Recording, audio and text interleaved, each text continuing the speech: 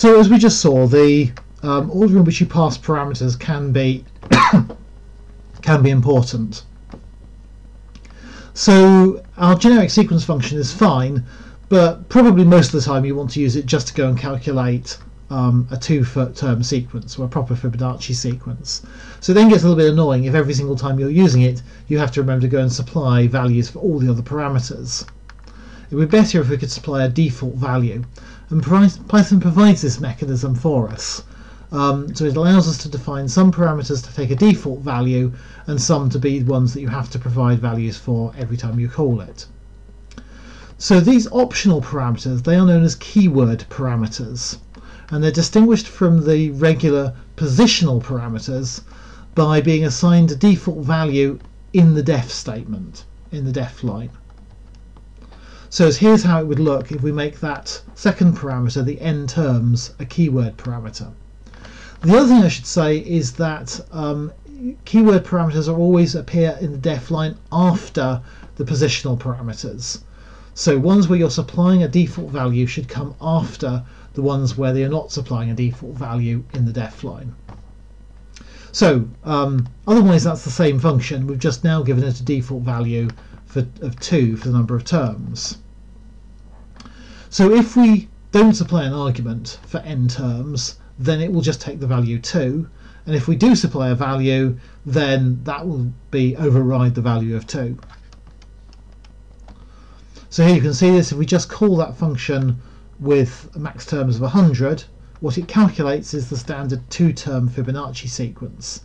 But if we provide a value of 3 as the second parameter, then it will calculate the 3-term version of a Fibonacci sequence.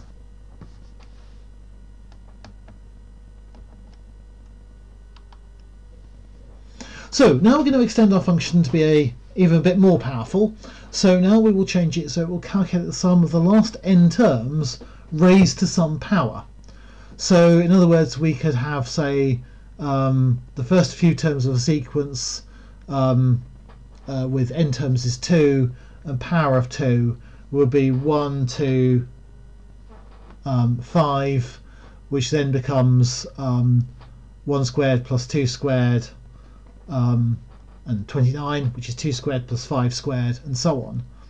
So we could code our function to do that, something like this. So we've now introduced a second keyword parameter, or a third parameter to our problem, which we've called power. So it's otherwise the same function. We start off with a sequence of 1 times the n terms. We can do that because 1 raised to any power is going to be 1, so that part of the code doesn't need to change, and therefore the starting off the term there is going to be the same, because the sum of the squares is still just going to be 1 times the number of terms. And we have a similar sort of while loop. We append the term. The only complication now is to do the sum of adding the last few terms squared. We have to do that in a separate for loop. So we have a for loop which is going to iterate over the last few terms in the sequence, and then is going to add each of those raised to some power to a running total.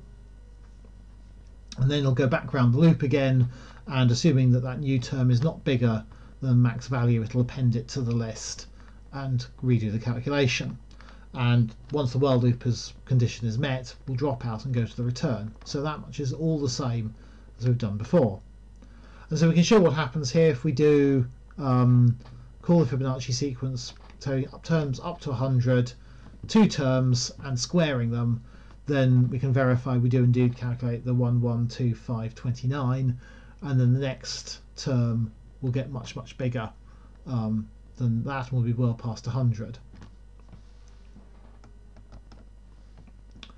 So by adding a second keyword parameter, we're basically independently controlling the number of terms and also the power.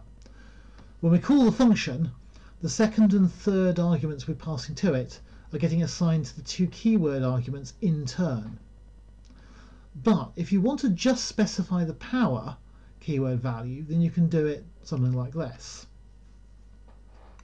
So what I've done here is I'm passing it 100, which is for the maximum turns, and then I'm not going to pass it a value for the number of terms to include. I'm just going to pass it a value for the power, and to tell Python that it's the power value I'm passing, I do power equals and then the value.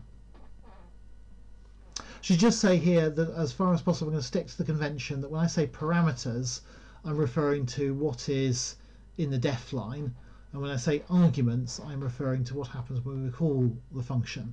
So this Fibonacci n function, it has two keyword parameters, but when I'm calling it here I'm having one positional argument and one keyword argument.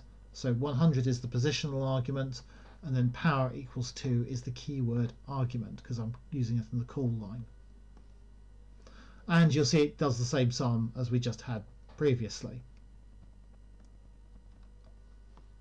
So now you have to understand the rules about how does Python take the arguments you supply when you're calling the function and assign them to values of the parameters, so as the function executes each parameter has the correct value. So the rule is that the positional parameters, so that's the things where you're not giving it a name, you're just giving it the value of the parameter, will be filled in first.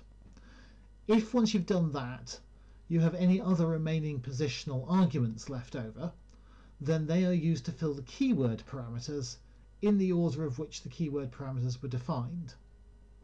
And then after that, any keyword arguments are used to match against keyword parameters.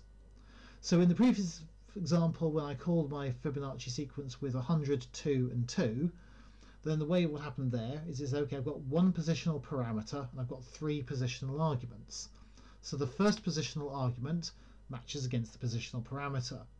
I then have two positional arguments that are left over, and those are used to match the keyword parameters in order, so the n terms and the power.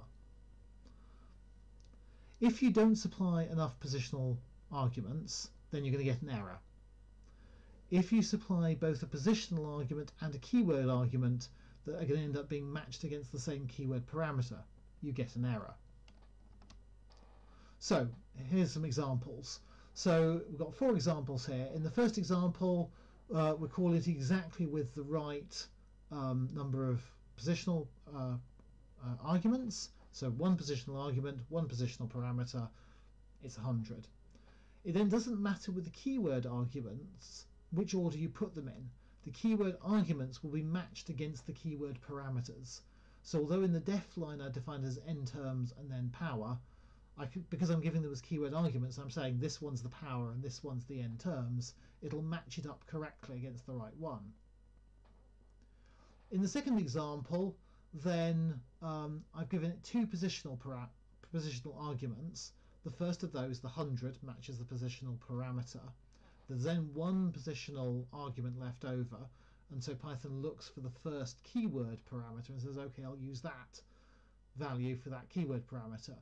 So the way we've defined our function, that's going to set n terms equal to 2, and then we have a keyword argument and it matches that up to the keyword argument we have. So those are both going to work just fine. They're going to produce the same standard Fibonacci sequence. The third example is going to give us an error. The third example gives us an error because we haven't provided positional arguments.